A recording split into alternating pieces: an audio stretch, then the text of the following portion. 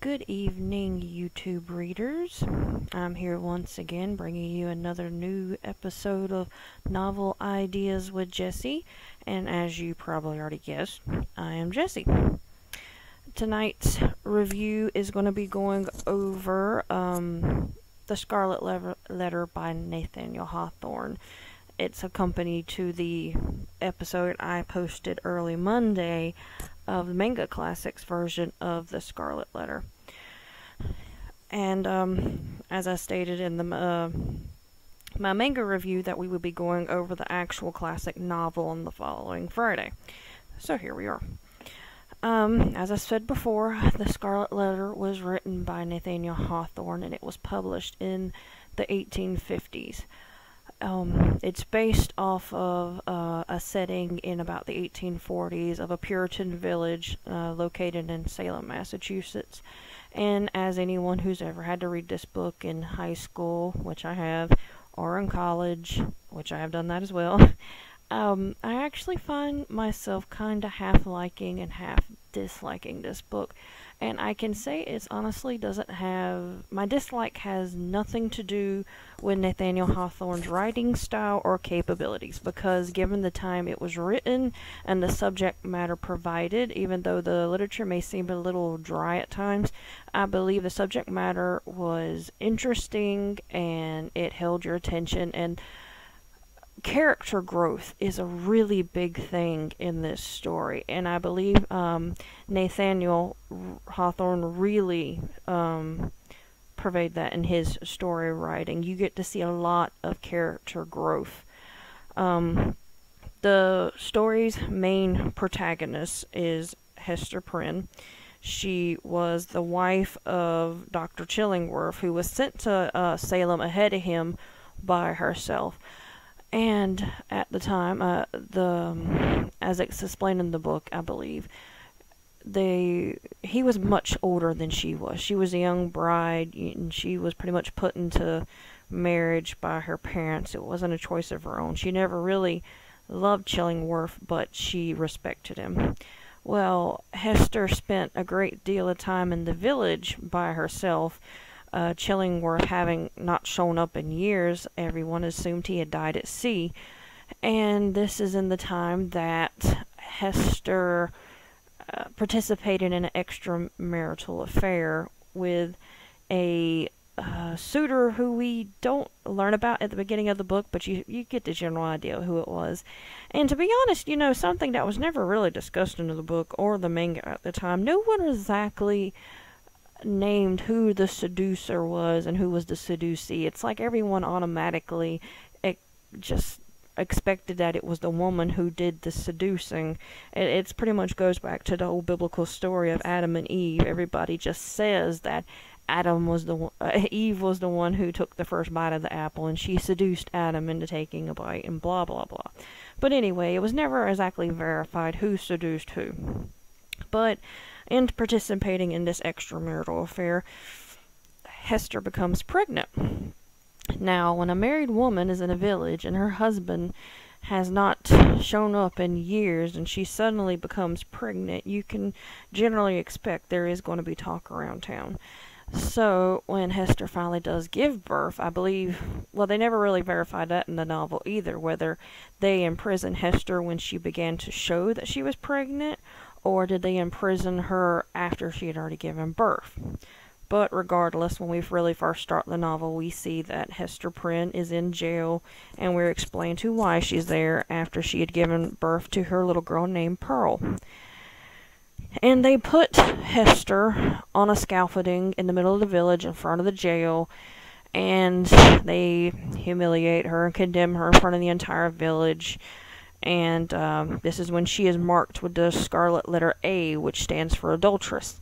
And they demand from her that she confessed who her secret lover was. But Hester, in all her love, refused to, that's the word I'm looking for here, to reveal him. And this is one fact that always bothered me throughout the story. Hester loved this man so much that she would not wreck his reputation in the eyes of the village by giving the town the name that they wanted so bad. But at the same time, this man was willing to watch this woman suffer through years of condemnation and humiliation at the hands of the villagers, but at the same time didn't have to suffer it himself. I mean, in my heart, I believe that he lusted after Hester, but I do not believe in my heart that he loved her, because even he could have confessed to his part of the actual sexual liaison here, and yes, he would have lost the respect of the villagers in that sense, but at the same time, he at least would have had a wife who loved him and a daughter who loved him at the same time, and they would have been a family together. But he decided that his reputation and his upholding in the village was a lot more important, which makes me think, if he was so concerned about it then why in the world did he have the affair to start with? But as we, well, I don't want to be like, oh, spoilers here, I'm ruining it for you. But if you haven't read it by now, big spoilers, the father of Pearl turns out to be Reverend Dimmesdale, Arthur Dimmesdale, and he is a priest, or a reverend of the village, which makes him a holy man, and I guess that's so much more worse if a person decides to have an extramarital affair because you're supposed to be a person of the Lord. But Hester Prynne, who pretty much was almost put at the stake to burn in front of the whole village, and I don't mean that literally, more metaphorically. She spends the rest of the story rising from the ashes of that. Yes, people stared down their noses at her. Yes, they talked about her behind her back, and they thought her daughter was some imp or some little devil spawn. But over the years and over the story's course of time, you know, she has one of the biggest character growths, because she went from a woman who was despised amongst the villagers, and she grew to become almost a martyr or a matron, because with that, it gave her a different set of responsibility, it gave her a different outlook on life, and she was able to help those around her that everybody else would turn away, the sick, the weak, the poor, other sinners who made bad decisions, and she pretty much became like a candle in the dark to these people, and she helped. And by accepting her sin, by standing out in the open, well, you know, that's always so an interesting fact there too, by accepting her sin. See, when you have sins like this, extramarital affairs, and the woman becomes pregnant, in her day, you had no choice but to accept a sin. You couldn't exactly cast it away and say, no, I didn't do that. Hester was pretty much had no choice in the matter. You know, it was there for everybody to see. So she never really confessed her sin as much as she accepted it. I mean, if something like this were to happen in modern times, there's things or procedures to be done that could keep this quiet from people, which is still very disagreeable. But it enabled her other half, you know, the Arthur Dimmesdale, to keep quiet about the situation. But either way, by Hester admitting to her sin and accepting it, she was able to build herself along the way and found a new way to accept people and to help others by doing so. But at the next to this, in sharp contrast here, you have Arthur Dimmesdale, a man who's supposed to be a man of the Lord, a reverend, supposed to be a helper to the villagers to teach them right from wrong. He refuses to admit his sin because he's a coward. And I believe, it's pretty well conveyed by Nathaniel Hawthorne that he was a coward, but I really enjoyed that in the manga version, because by the artistic styles of Son Nico Lee, you can really just look at the pictures and tell that Arthur Dimmesdale is a coward. But by being a coward and not admitting to his part in it, he pretty much has to suffer his inner conscience the entire time, because he knew he did wrong. Every day he got up at his altar to preach to the village to have a better life. He was nothing but a hypocrite. He wasn't a shepherd leading his flock. He had gone astray himself, and he refused to confess it. And God had known what he'd done. His God had known what he had done. And definitely Chillingworth knew what he had done. because when Hester was still in jail after she had given birth to Pearl, this is exactly when Chillingworth, her husband, decided to show up. And Hester at the time thought that he was, revenge on her and the baby, but it turns out he didn't want revenge on her. He wanted revenge on her secret lover, who Hester refused to confess to. So Chillingworth, doing his own investigations, ends up coming to the same conclusion that we all do, that it was Arthur Dimmesdale. So he stays close by to the Reverend, because after a while the Reverend's health starts to decline. Pretty much his conscience is eating away at him, because he refuses to let out this lie. And at the same time, Chillingsworth is kind of encouraging him, containing this sin within him, because he's aware of what it's doing to Arthur Dimmesdale's conscience and body and overall health. And as I said, there's like 3 contrasting characters here that you get to see, and the character growth through it, which I know is a word I bring up a lot. I'm sorry. You see Hester go from the town harlot to a matron. I know she wasn't a harlot, but that's kind of what they viewed her, to a matron for the lost and sinners. You see this great man, this savior of the people, become this sickly coward who cannot even stand before his own people and confess his sin. And Chillingworth, who we didn't really get much of a good view of who he was, we see him that he becomes something of a demonic monster after a while that he can't even recognize. But we have these 3 contrasting characters, and this is their character growth over the stories. They're not necessarily good character growth, and I mean that in a way is that they are written very well, but as in context to the character's soul or conscience, 2 out of the 3 are terrible. But in the end, finally, Arthur Dimmesdale finally decides to confess his sin of adultery with Hester Prynne. And that's when Pearl, who is Hester and Arthur's daughter, accepts him as her father.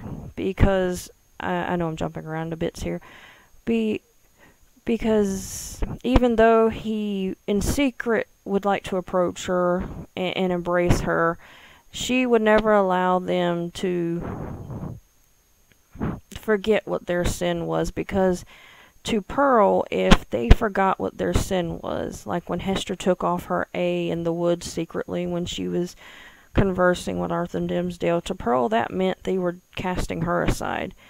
If Arthur Dimmesdale would have gotten on that scaffold and had confessed what he had done and stood side by side with Hester, Pearl would have accepted him as her father, because then he would have been accepting responsibility. But, yep. As a general rating overall, I give this book a 4 out of 5 stars. As I said, stellar writing, wonderful development over time, even though it's a bit long-winded. Not very long written, not that many pages, but it is a bit long-winded for me. And like I said before, the text is kind of dry. But great development, great story, and I believe it mixed a good deal of almost like supernatural context and the actual modern thought at the time. And even though it's not, a lot of its ideas are not very modern at the time, it is situations you can occasionally still see a copy of in these days when a woman has stuck with a problem and the male's able to lie about it. But, so it's still very relevant in a way, I believe. And so, like I said, good character development. I guess my only lacking in it is I really hate Arthur Dimmesdale as a person, as a character. It's just, to be such a coward and to allow someone else to suffer in the eyes of others simply for your own reputation and ego is just deplorable. So I can't necessarily cast down Nathaniel Hawthorne for that. He did a very good job. He wrote it well enough that I actually hated this character, but I really did enjoy it because at the time, this was a very strong character. Hester Prynne was, and she stood for something at the time that you didn't really see in literature, especially written by a man. It's hard to find strong characters at the time written by strong women characters written by men, but Hester Prynne became a very strong character. She accepted her responsibilities and she made change through it. So overall, like I said, 4 out of 5 stars. It was a great read.